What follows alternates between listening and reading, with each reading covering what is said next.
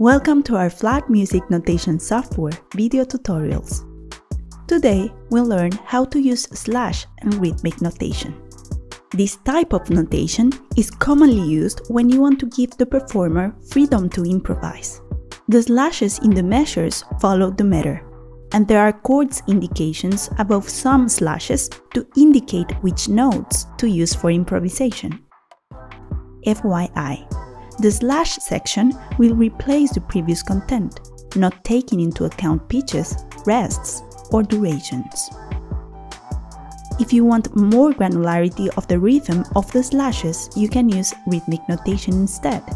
The rhythmic section will replace the previous content with the slashes, but will keep the durations and the rests. When you are in rhythmic mode, you can add or remove a slash the same way you are adding notes. And you can change the slash duration.